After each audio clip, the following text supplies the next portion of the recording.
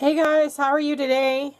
So I've got my covers for my Journaling by Fives journal, and I've got some book text and some sheet music. These were from Happy Mail. I think the sheet music was from Victor, and a lot of you have gifted me with old book text, so I'm not sure who gave these to me, but one of you did.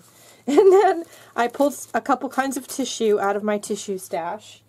And let's grab some fluid matte medium, because I think we're going to use that, and we're going to cover our covers.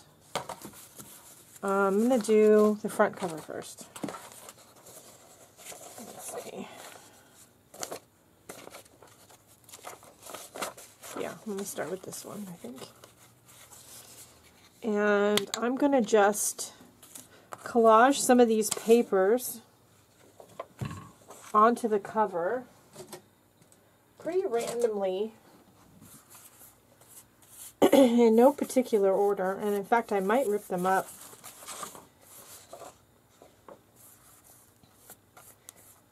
I am going to do the front and the back side, and I will speed through it, and I'll be right back.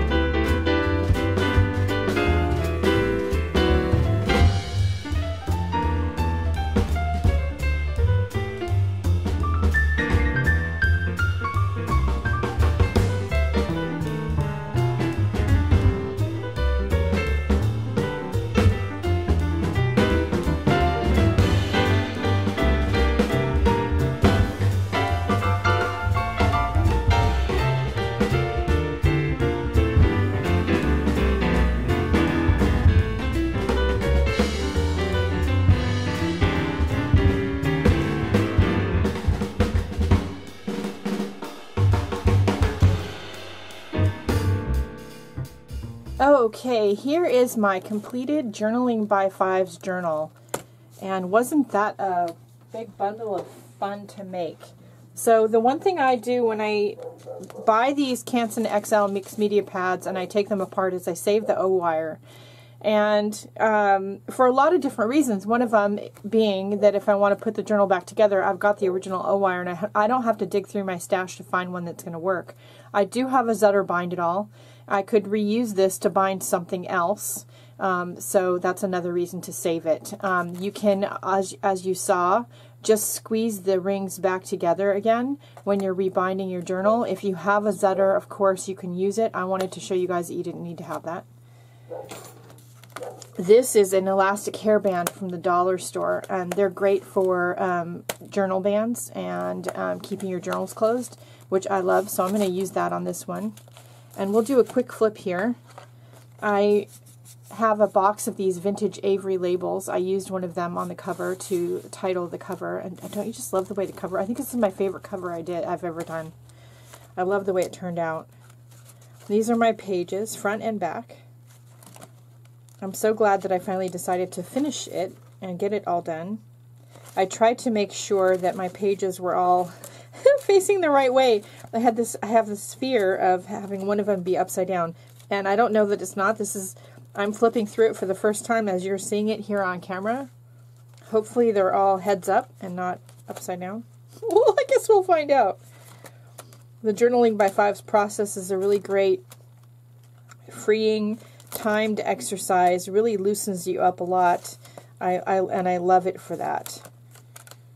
Not to mention the fact that you can use up a lot of small bits and pieces that you have in your stash and make something that's really pretty.